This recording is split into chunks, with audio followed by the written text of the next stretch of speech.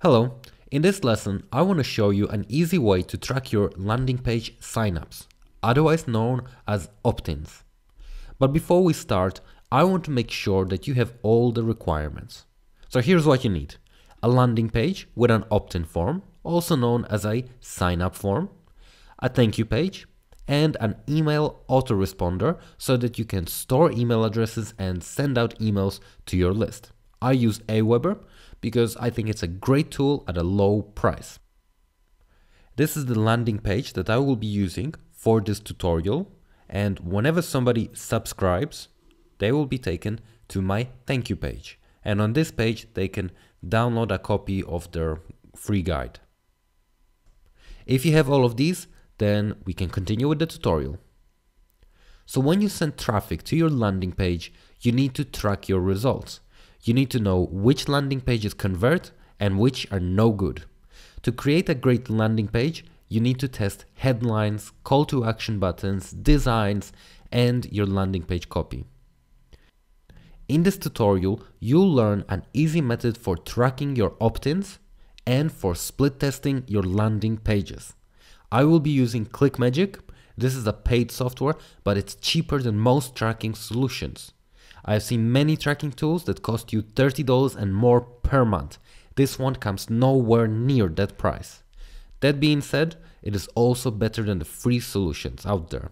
What you get is an easy to use tracker that saves you a lot of time, and you don't have to copy and paste tons of lines of codes to measure your opt-ins. Using ClickMagick, you just need two things: a tracking link and a tracking pixel that you insert into your thank you page. And that's all. So let's first create our tracking link using ClickMagick.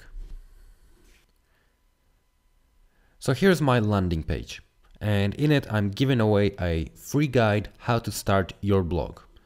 So I want to measure the opt-in rate, so how many people type in their email address and subscribe to my list. So to track it, here's the URL for my landing page. I will copy it, and now I'll go over to ClickMagick. So this is the main ClickMagick dashboard. Now to create a new link, I just click over here, create new link. And I can give my link a new name. So in this case, let's call it blog test 1 for this tutorial. I copy the landing page URL next to the primary URL. So paste, there it is. And the tracking link. So this is a custom link which I have set up for ClickMagick, but I will just give it a description. So I'll just call it blog test. This is a URL, so I'll just put a hyphen. Okay. And then I click create link. Then we just click the link name. And here is our tracking link. So this is we just copy it, and this is the destination URL for our advertising. Next, we have to apply the tracking pixel to my thank you page. So to measure the signups or the opt-in rate, I click over here, go over here to this cog, click on it, and then track conversions. Now over here, make sure that last click is selected. It should be selected by default, but just in case, make sure it is. Now, what I want to do is I am going to highlight the action tracking pixel, the action that is an opt-in or a sign up. So I'm just going to highlight this and copy it. So I've copied this pixel because now I have to add it into my thank you page. And I'm going to add this code into the body tags of the thank you page. Now do not get this mixed up with the head tags. If you add this tracking pixel into the head tag, it's not going to work. It has to be the body tag. So let's go do that right now. Now I use a software to create my landing pages, and it's called OptimizePress. You may be using a different software, but or you may be coding it. Whatever you're doing, the process should be similar, and it should be very easy to find the body tags. So let's do that right now.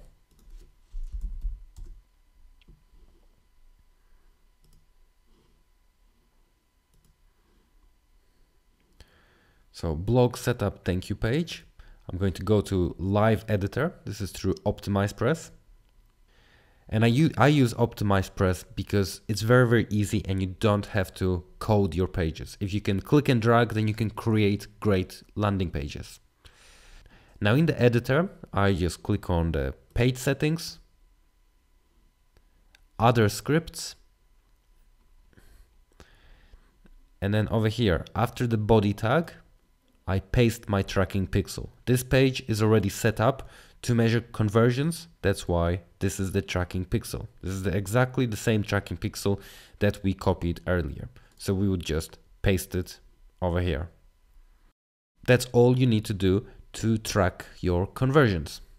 What happens is somebody goes to your landing page, they sign up, they get redirected to the thank you page, and then the pixel sends a message to ClickMagick and it registers an opt-in. Now I'll show you how the opt-ins look on the ClickMagick dashboard. So let's go to ClickMagick.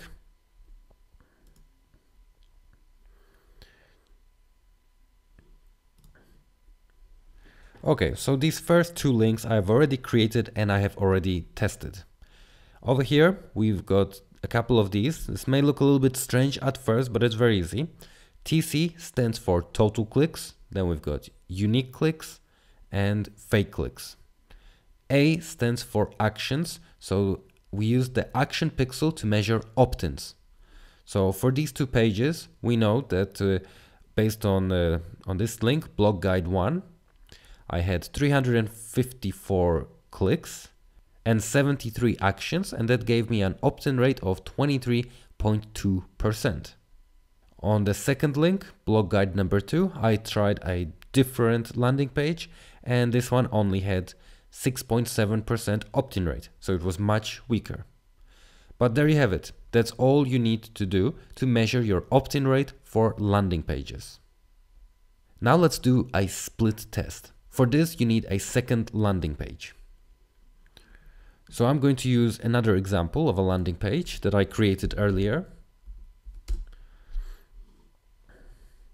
Okay, so this is my second landing page. So this is the URL of the second landing page. I will copy it.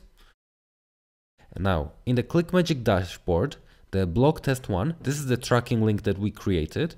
So we're just going to click on the cog and then click over here, split testing. I'm going to call my second link, just second link. I'm going to paste the landing page URL over here, and I want 50% of the traffic to go to this page. And then I click add URL. Now you can add as many pages here as you like, but I recommend checking 2 pages at a time. Then, once you have a winner, you can test the winning page against another page that you create. So now I'll show you how this looks in action. Like this first link here, Blog Guide 1, this was actually a split test. So what I do is I click on the number here, just under the TC column. Now you can see the different percentage opt-ins for the different pages. So my primary URL had an opt-in rate of 29.5%. Now I tested it against over here, my second landing page, which only had 16.7%, so not as good, although still okay, because this was pretty cold traffic. I actually used Bing traffic for this split test. And my third landing page only had an opt-in rate of 19.1%. Now over here, the sub ID, you don't have to worry about that. Like I said, I was using a Bing campaign. So this is Bing traffic, and I wanted to see which keywords were converting keywords. So that's basically what I tracked over here. But that's it. Now you know how to measure opt-ins and split test your landing pages without actually having to do any coding. Thanks for watching, and below this video you can find a summary of all the tools that I use to create my landing pages and track them.